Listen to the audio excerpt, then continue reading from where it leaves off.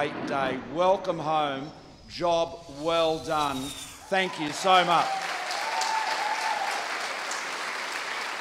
There is no better opportunity for a Defence Minister than to bring people home safe. I could not be more proud of the role and the work that you have carried out over 3.5 years of continuous operations in the Middle East. You helped the Iraqi forces, the Iraqi government and the Iraqi people defeat Daesh in combat operations, and for that you should be extremely proud.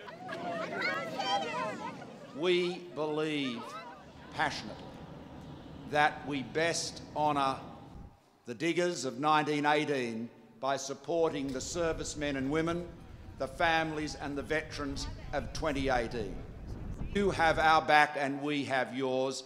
Thank you for your service. Australia is proud of you. Welcome home.